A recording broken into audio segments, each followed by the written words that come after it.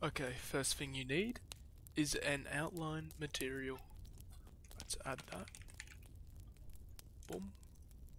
Okay, now let's change that shader to an emission shader.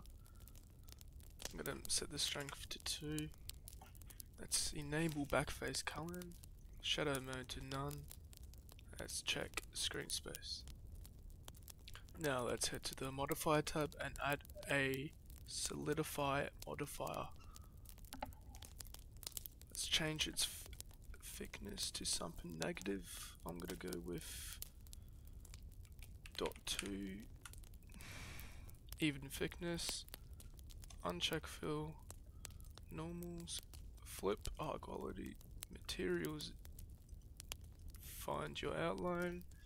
As you can see, now head back to your material and change your outline to any color you like. And there you have it, a beautiful outline. You can change its thickness to whatever you like in your solidify modifier.